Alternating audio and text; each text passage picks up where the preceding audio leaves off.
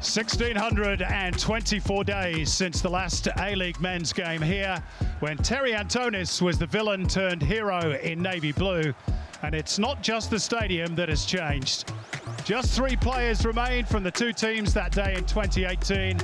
And for Graham Arnold and Kevin Muscat, now reach Steve Corica and Tony Popovich. But the sentiment remains the same. The 2 biggest cities in Australia, divided by their love of different codes of football. At times, it seems they exist in 2 different sporting universes, but it's the world game that has given Sydney and Melbourne an off-field rivalry to be proud of, and that really means something. It is the 59th Big Blue. If the Melbourne Cup stops the nation, then this fixture starts the pulse racing whenever it's in town. So the team news: Sydney had A-League men's debuts to off-season signings Diego Caballo, Robert Mack and Joe Lolly. The latter 2 will play either side of Adam Lafondra in Steve Corica's new 4-3-3. The other headline news: the return of Luke Bratton, who's back for the first time since the grand final of 2021.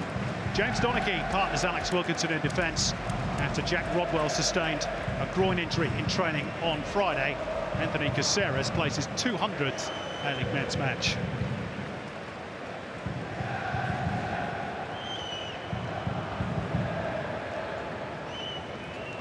And 3 debutants for victory as well, headlined by marquee signing Nani. 4 times English Premier League champion with Manchester United. Goalkeeper Paul Izzo returns to the competition after a 2-year stint in Greece. And we got 2 Spanish left-backs on show tonight, as Cadete, who played in Kazakhstan last year, makes his victory debut. Tommy Juric, Jason Guerrier unavailable, so Stefan Nigro deputises at right fullback.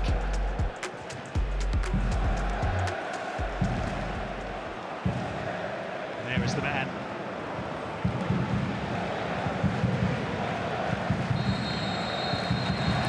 New season, new players, new hope. Same old hostilities resume though between the 2 hues of blue. Where will it be won and lost tonight, Andy Harper? Well, good evening, Simon. Welcome to the new season, one and all. Fantastic to be in this quite remarkable new arena. Fitting from an A-League men's viewpoint that it's Sydney v Melbourne.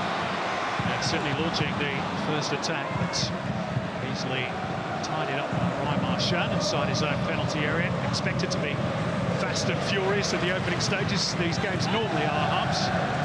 Yeah, well, particularly with so much at stake from the Sydney viewpoint, moving home so much energy and excitement and expectation about coming back to their home dunghill.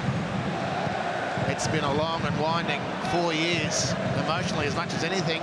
They managed to maintain a good standard for the bulk of that journey, but it came a cropper last year. So Sydney, with all the expectation in their new digs, needing to get the show back on the road. And the game's first corner off Ryan Grant. Well, early pressure for Sydney in their own area, defending the corner. Nani's first contribution to the championship was measured and patient. Prized the ball out wide for Cadete. His attempted cross was blocked. And now victory through Jake Brimmer can launch the set piece. Round 1 last season against Western. He scored from a Brimmer corner. Roderick Miranda on the end of it. He's up there again, being closely watched by Alex Wilkinson. It is Brimmer's delivery. And at the back post, it was Josh Brillante who have an awful lot of time to think about it. Former Sydney FC player, of course, won titles with the Sky Blues. There's a lot of traffic there.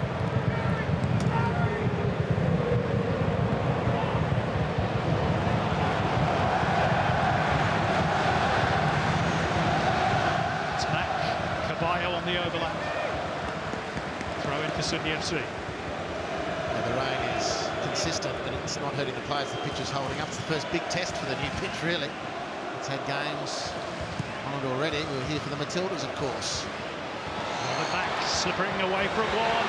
And a heavy touch from Yazbek. Slipped through though. Sydney score. It's Mack, the Slovak. And Sydney are back.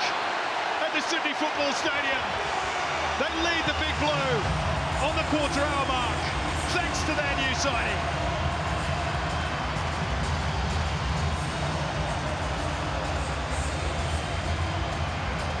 Well, the attack on the Harvey Norman replay looked like it was going to break down. Yazbek loses his footing here, but Mac continues. It's a beauty there. You just think it's about to break down, but great composure from the youngster to maintain his mind and regain his feet and put it on for Mac to attack and hit the back of the net. And Sydney FC away at home. Game 1 of the new season, and their recruit gets them underway.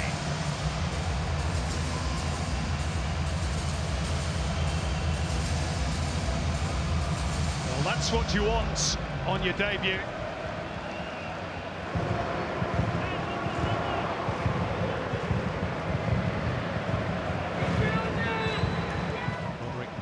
Seeking and finding briefly. Agostino.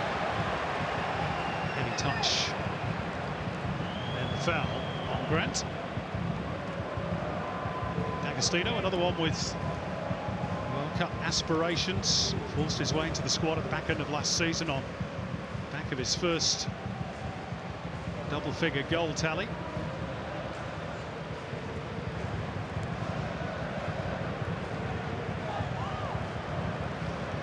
Popovic speaking to me last week on the Template website, saying that he expects more from the likes of D'Agostino and Brimmer and Falami. Here's Joe Lolly. Worth a try. Izzo had the angles covered, though. He looks bright, doesn't he, Joe Lolly? Yeah, he's very bubbly. Very willing to run at defenders one-on-one. That's why he's been brought to Sydney, of course. The restructure of the team required out-and-out wingers. Ball by Nani. Quite the elevation required to pick out a teammate. Victory will come again. It's D'Agostino having a stretch. Redmayne out. Open goal, but Brimmer can't convert. It's really well defended by Anthony Caceres, throwing his body in the line of the shot. Well, 2 fabulous challenges from Sydney to see a resurgent victory away in consecutive waves. D'Agostino does brilliantly there. Really tough to bring that down over your shoulder with the goalkeeper bearing down on you. But D'Agostino does fabulously. And thankfully, from the goalkeeper's viewpoint, he looks behind and Caceres is there to double up. Brimmer's corner again. There was a victory hit on the end of that. Ball dropped here for Falami. And D'Agostino, it's 1-1. That is an absolute peach of a header from Nick D'Agostino. He opened the scoring in last season's Big Blue at Jubilee Stadium in May. And last season's top scorer for Victory is on a mission again. It's 1-1.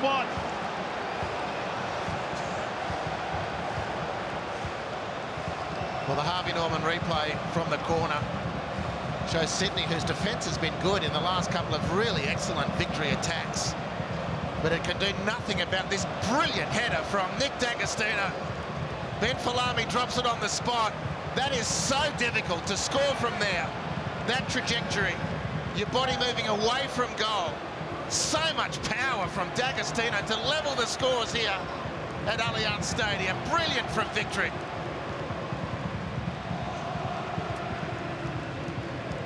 And it's the Victory fans' turn to celebrate. That angle shows just how powerful and precise that header was from Nick D'Agostino.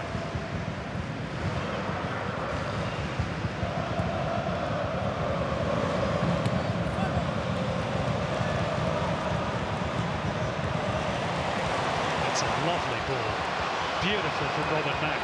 Joe Lolly onto his favoured left boot. It's too hot to handle for Isuzu, who got so lucky there. Ball came back off the uprights and into his grateful arms. And Joe Lolly so close to opening his account for Sydney FC. 2 more big games to come in the A-League men's competition tomorrow. Weather permitting, of course. Western Sydney Wanderers against Perth and Combank, and Wellington versus Adelaide. Back in New Zealand, the Knicks. Here's Mack. Danger again for Victory. Mack! It's going to be a Sydney corner. Beautiful. Fans are going to like this. Lolly to Mack. It's like Lillian Marsh. but with a global game view. Lolly founds Mack, he 1-2s with Caceres and shoots so impressively.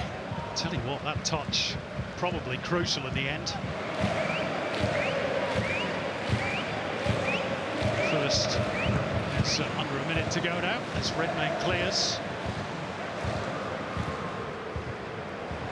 Intelligent header by Lolly for Grant, who spotted the run of Lafondra, but Izzo will get there ahead of him.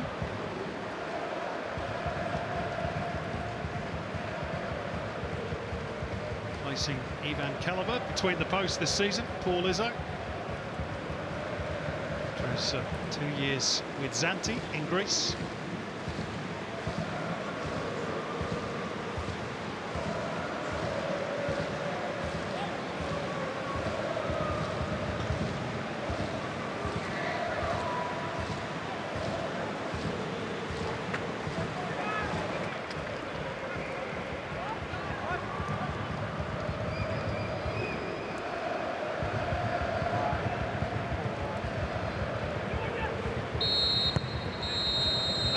Half-time. It's the newly rebuilt Allianz Stadium. Really good opening 45 minutes. Robert Mack with his first goal for his new club on the quarter-hour mark. Teed up by Patrick Yazbek, but a fantastic header by Nick D'Agostino on 31 minutes, squaring the ledger. There's been chances for both teams besides, but at the break, as they so often are in this fixture, they're all square. Sydney FC 1, Melbourne Victory 1.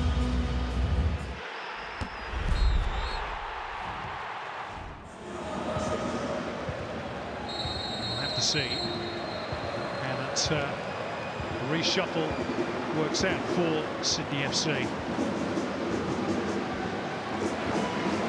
Andy Harper, typically tight and tense affair, but really good entertainment that first 45 minutes. Yeah, no doubt about that. The level scoreline, tells an accurate story of the moments that either side had. Good periods of play, but it certainly wasn't stale. A little bit of surface water, unsurprisingly, starting to become apparent. There's just been a lot of rain, and the surface, the pitch has held up really well. Great drainage. I guess you expect it to drain nicely when you've spent hundreds of millions of dollars on the new thing, but it's held up well. Yeah, it's needed to, hasn't it? In monsoonal. Interesting that Paolo Retre is into the right fullback position, and Ryan Grant, who's on the ball here, looks as though he's playing the second half as a central defender. And there's Alex Wilkinson with the ice bag on the left groin area.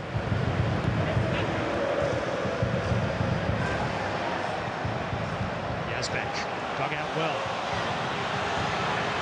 Sydney, Lolly with Retre on the overlap, uses him as the dummy, not the dummy. Well, that's where the ball ended up, unfortunately, for Sydney. Expect more, actually. I mean, that's the stock play.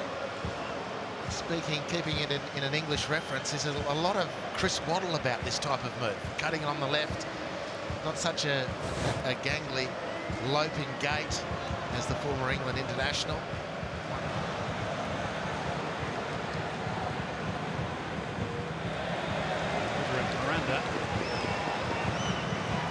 Really have anywhere to go there. Sydney throw it. Marchand for victory. D'Agostino. Oh, now referee has collided with a Sydney FC player, and that's completely knocked the stuffing out of Chris Beath. I think it's Ryan Grant, isn't it? Yeah. Goodness me. He has absolutely floored the ref. And I know that will get one or two ironic cheers from the supporters. Oh, bang. Oof.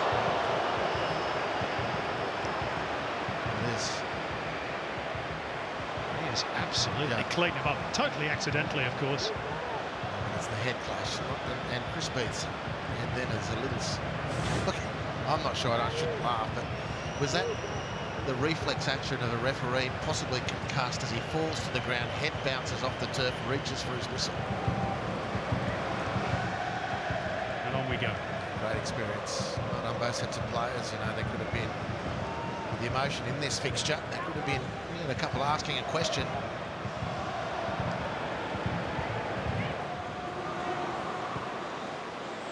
Broxham.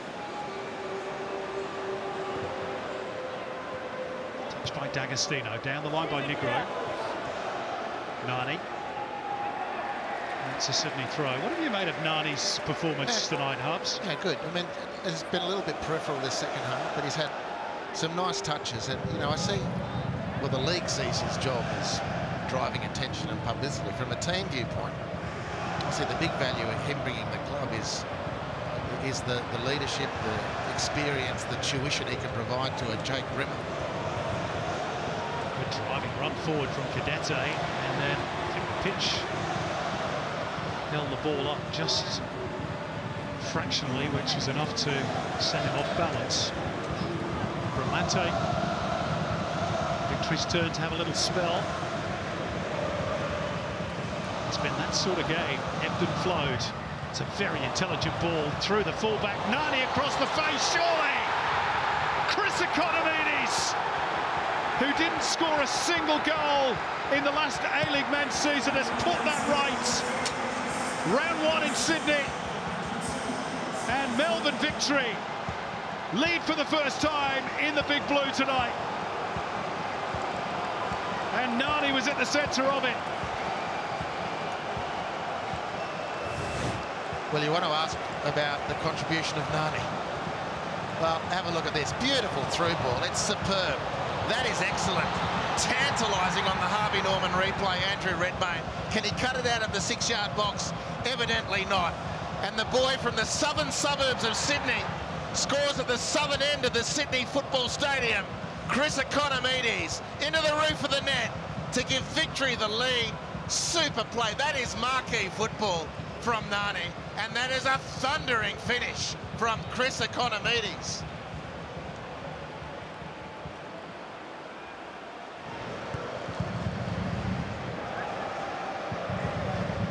Sydney were beaten by Victory last game at the old Allianz Stadium by 3-2 as Max Burgess earns a corner off Josh Brillante. They lost last home Big Blue as well at Jubilee Stadium 4-1 back in May.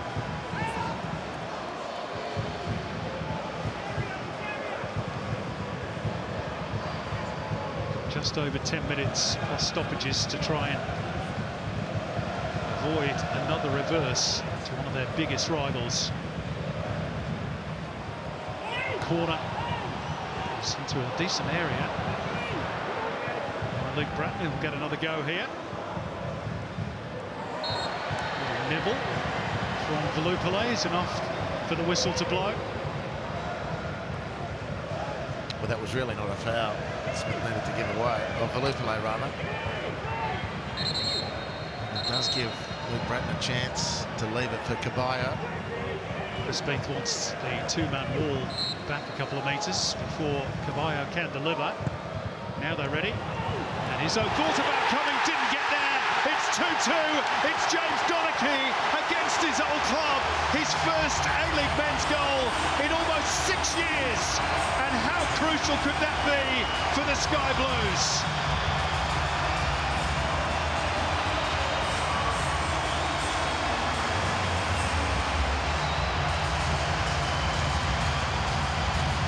Well, to add insult to injury for Nishan Valupale, this is not a free kick he needed to concede. But what a free kick it was from Diego Caballo. And the Cove have had a great view of two stunning headed goals. One they didn't enjoy from D'Agostino. This one they loved. From the Docks on the back stick. Victory Central defence has dealt with this so wonderfully all night, but they can't handle the big man on the back post this time. 2-2 at Allianz. Well, he scored in the Cup against MacArthur last season. But he hasn't scored in the league since December 2016. He might not even have played tonight had had Jack Rodwell been fit. And it's Nick D'Agostino. Outside him, Economidis should be 3-2. It is! It's Josh Brillante, and victory lead again through their captain. 1,350 fans going absolutely wild in the corner. What a game!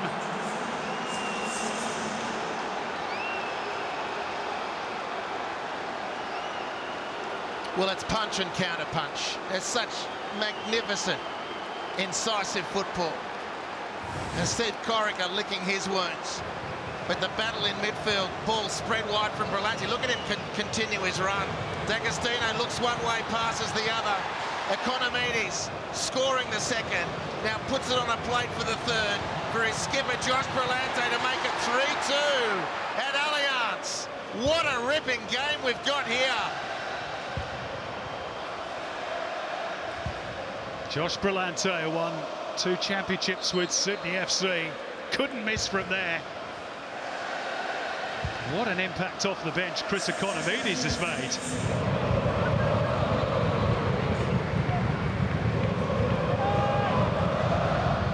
Good feet by Patrick Woods. Here's Max Burgess, dropping the shoulder. Burgess! Brilliant save from Paul Isuzu. Brilliant effort too. The game just keeps getting better, Simon. It keeps getting better. What a great piece of work from Isuzu. Lovely, rasping shot from Burgess. What a great camera angle here. That's going in. Paul Isuzu to retrieve missiles from the stand behind, which is not really what we want to see. And he'll do that all night. It's not his time. They're wasting the fans.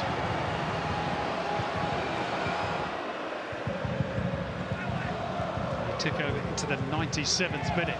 Might still be just a little bit of time to go. Maybe one more chance for Sydney if they can get the ball forward. It's Caceres. Patrick Wood has got around Negro. Looks promising for Sydney. Wood needs a good cross. It's gone out of play, and that might just be that. Well, Lee Broxham's chased Patrick Wood all the way down. They've ended up in the advertising hoardings, and that's that. Another classic Big Blue. Boos round out, ring outs around Allianz Stadium, but not from the Melbourne Victory fans, just as it was 4 years ago at the old SFS. So it is tonight again at the new Allianz Stadium, and by the same scoreline, 3-2. Victory win the Big Blue, and serve notice they will be a force to be reckoned with again. Nearly 22,000 watched it. Brilliant entertainment. 5 goals, a thriller, but in the end, it's Victory who win it by 3 goals to 2.